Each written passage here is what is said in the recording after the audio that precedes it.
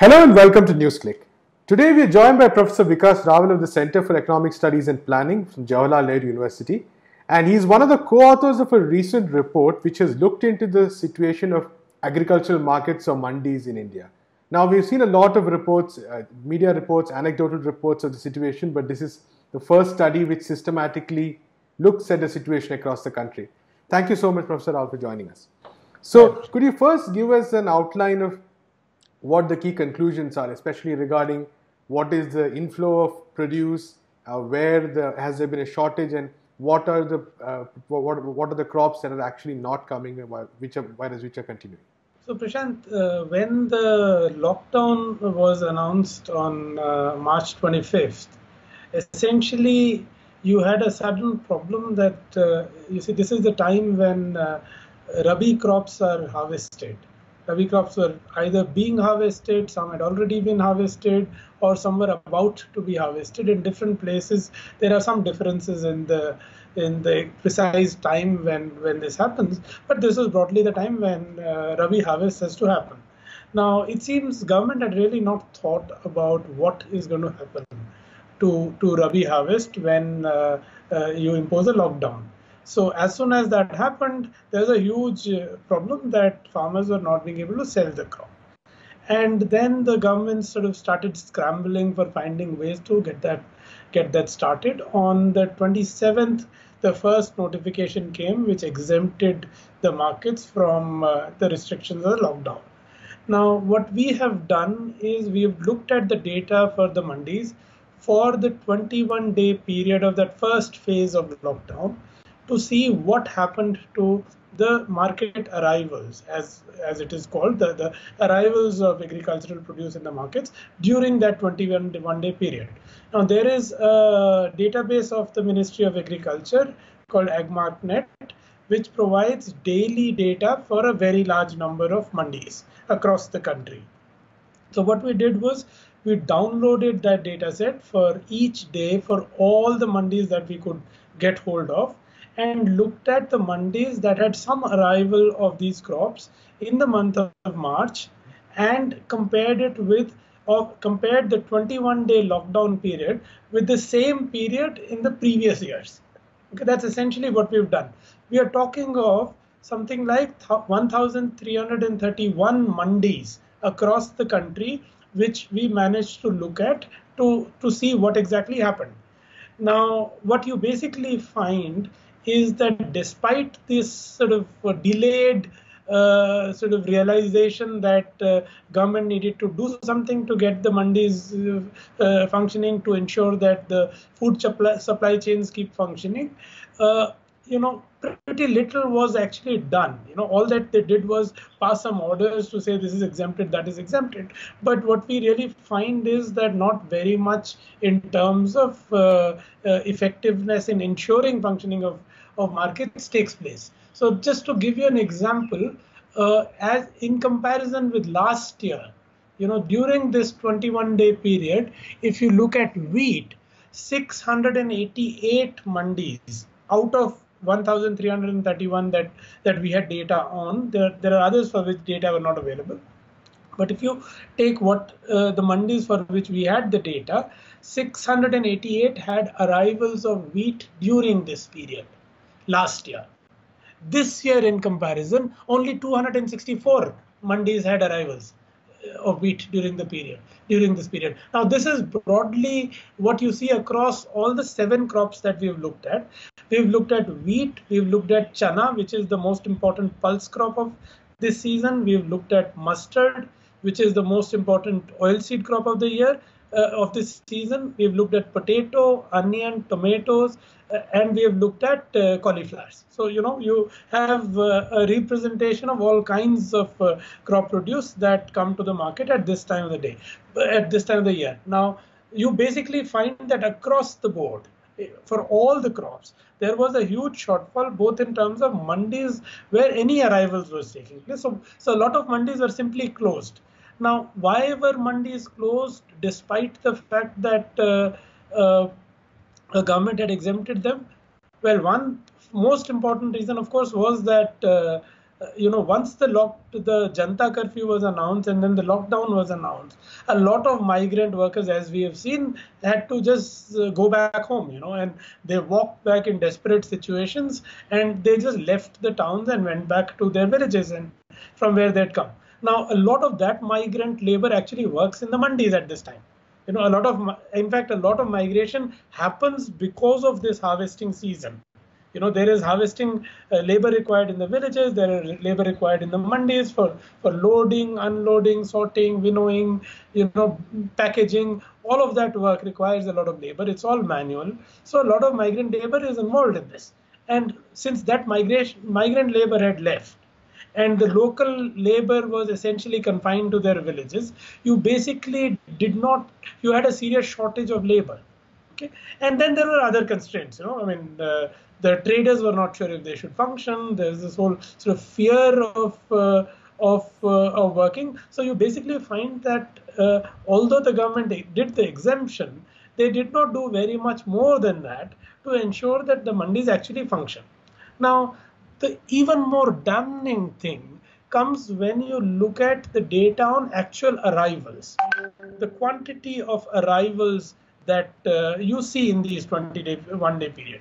Now, if you look at that 21-day period, this year, during the period of lockdown, the total quantity of wheat that arrived in the mandis was just 6% of the total arrivals of wheat that happened in the same 21-day period last year. Okay, it's the same thing for chickpea. It's the same thing for mustard. For potato, you basically had 41% arrivals. For onion, you had 30% arrival. For tomato, you had 74% arrivals, and so on. So basically, a huge shortfall in the arrivals as compared to last year you see in the period of this year's lockdown. Now, if you notice so what we've done is we've looked at day-by-day arrivals. Okay, so you take each day's arrival and compare with the same day of the week last year, and you basically find that two things. One is that arrivals this year before the lockdown were higher than arrivals last year. So we were doing better than last year before the lockdown. And then there is a crash with the lockdown. The lockdown just sort of everything comes tumbling down. Right. There's a crash. And then, what is striking is that you don't find much of a recovery through the period of 21 days of lockdown. So that gap continues, the gap between last year and this year continues to rise through the period of 21 days. So not only you had made no plans, you had made no preparation, you had not anticipated anything, you actually did not take any effective measure to take care of the problem. So basically you end up with a huge disaster where the crops are unsold, farmers are unable to sell their crops, they are obviously incurring losses because of it, the crops get damaged, particularly perishable crops like tomato. If for 20 days you are not able to sell your crop is destroyed. Right. So massive losses have been borne by farmers because of their inability to sell the crops. This is the time when you sell the crop, you get some money, and that is the money that lasts you for next 6 months. Right. That's the money that lasts you for your consumption, that you need for your consumption requirements right now, and the money that you need for investing in the next crop. So you see the implications of this are going to be really long drawn out, because farmers have incurred massive losses because of inability to sell the crop. Mm-hmm. So that's essentially what you find. In fact, what you also then see is that while there is this sort of drop in the quantity of arrivals, so the supply has fallen, that shortage of supply doesn't seem to have a sort of similar significant effect on the prices. Right. Prices become much more volatile after the lockdown. Mm-hmm. So the period of lockdown is a period in which wholesale prices, the mandi prices, were fluctuating much more wildly than they were before. Right. It's not as if farmers gained because of higher profit, higher prices. They lost because of low supply.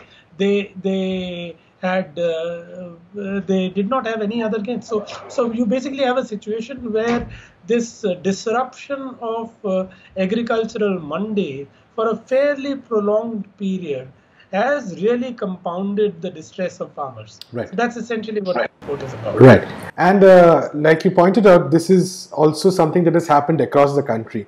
So are there any regional patterns that you were able to notice? So certain regions may be getting a bit more affected.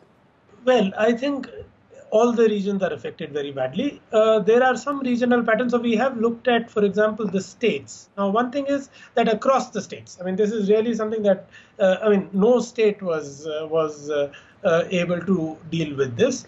Barring, I think there's one case where, Karnataka for tomato has had some success. But, a crop like cauliflower, the mandi sales were little better, but cauliflower is a very minor crop in terms of quantities. Exactly. It's just tiny as compared to even potato or onion or tomato. So that's the only kind of marketing that happened. But for major crops, you basically don't see any state which has done anything like what could be called reasonably well. Right. But what you do find, well, one is that we don't have data for all the states. So, Maharashtra, for some reason unknown to us, had not been reporting data for about a month prior to the lockdown. So we don't know what's gone wrong, why Maharashtra was not reporting for whatever reason. Then Punjab and Haryana, the harvesting is late. But mind you, Punjab and Haryana had a late harvest even last year. So even last year, mandis during that 21-day period did not report any arrivals. They have not reported any arrivals this year either. So Punjab and Haryana, by and large, for major crop, the wheat is the major crop in Punjab and Haryana, did not have any arrivals last year, did not have any arrivals this year. Now that's very important. Initially it was argued that arrivals are slow because of longer winter. You see, the winter is sort of delayed, so arrivals are late in coming. It's not true. Arrivals were delayed in Punjab and Haryana, that is true. But arrivals were delayed in Punjab and Haryana last year as well. Right. So this drop that you see is not because of delayed winter. The drop is simply because your mandis are not functional. Exactly. The farmers were unable to bring produce to the mandis. You see, bringing produce to the mandi requires mobilization of a substantial amount of labor in the village. Harvesting, threshing, winnowing, loading, putting it in the granary, then loading it onto the bullock carts or tractor trolleys. All of that requires labor. And then when you bring it to the mandi requires a lot of labor. Right. Now, given the fact that there is this massive shortage of labor, people in the villages are not allowed to assemble together to do anything which requires a lot of people to gather. Threshing, for example, is a task where, because this is summer in North India, is typically done at night. A large number of workers just get together and do, 15 people will get together and do all the threshing of a farmer in one night. Right. Now, if people are not able to get together because of restrictions, the task doesn't get done. Right. And if you have to start doing it manually or just using family labor, then it just gets prolonged. Exactly. Right. So because of this whole disruption in labor process, you have a situation where the entire thing is not functioning. Right. So as far as the government is concerned, and this includes both the central and the state governments, is there anything that can be done at this point of time to sort of improve the situation? Oh, well, I think two things. I think first we have to call out the fact that being unprepared is a crime. Right. The fact that you are in this situation is because when you knew for 3 months that something like this was coming, you made zero preparation for this. You had no idea. You did not think that Rabi harvest was a month ago. Why in the month of February or in the month of January did you not start planning for this? The fact that this was imposed with zero planning, with utter unpreparedness, is the crime that has to be called out, and somebody has to be held accountable for that. That's the first thing. That's the biggest crime that has happened. This entire thing was well known that it was coming. The whole world was dealing with it, and you just didn't think what was going to happen when something like this comes to India. What are the different challenges that we're going to deal with? Why didn't the Ministry of Agriculture think of all of this 1 month prior to the lockdown? Okay, so that's the first thing. What can be done now? Well, one is government needs to first give out money to the farmers. Farmers are incurring losses. Farmers are unable to sell their crops. You have given them zero assistance. You've just given them one installment of PM Kisan. That also has not reached everybody, which in any case was due to them. Okay, you've not given even a next advance installment. You've not given them any additional assistance to deal with their losses. You have to compensate farmers for the losses they have incurred. You do it either directly through state compensation or do it through your insurance scheme, but it is something that has to cover practically every farmer. An assessment has to be made of losses incurred by farmers, and farmers have to be compensated for that. That there is no doubt about that. There are other things that need to be done immediately. You need to basically do a loan waiver. You need to say farmers' loans are waived. Right. Okay. You need to give them debt relief. Okay. You need to give them debt relief. You need to increase the MSP. You need to increase the procurement. You see, there is a problem because you are staggering the procurement now because of this whole need to do social distancing. The procurement is going to take much longer. Right. Which means that farmers are going to have to incur further costs in maintaining their crops.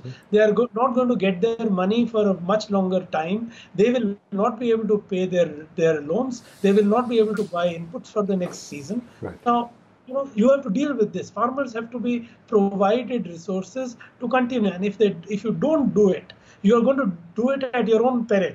Right. Farmers feed this country. If they are not going to be compensated, okay, you've caused serious damage to Rabi harvest.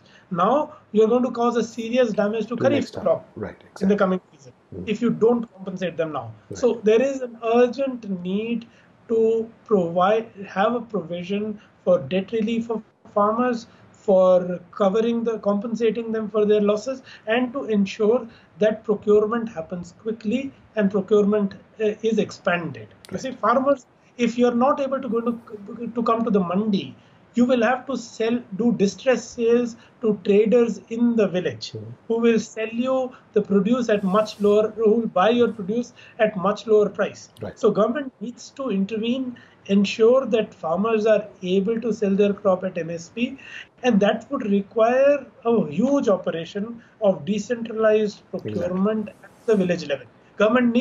State agencies need to go to the village and say, we are going to pick up your produce from here. Right. We lift your produce from the village. You don't have to come to the mandi. We will lift at MSP from you in the village. Right. Now, that needs the state to invest in this entire process. Exactly. Clear whether the state is even thinking of this right now. Thank you so much, Professor Rahul, for talking to us. Thank you, Prashant. That's all we have time for today. Keep watching NewsClick.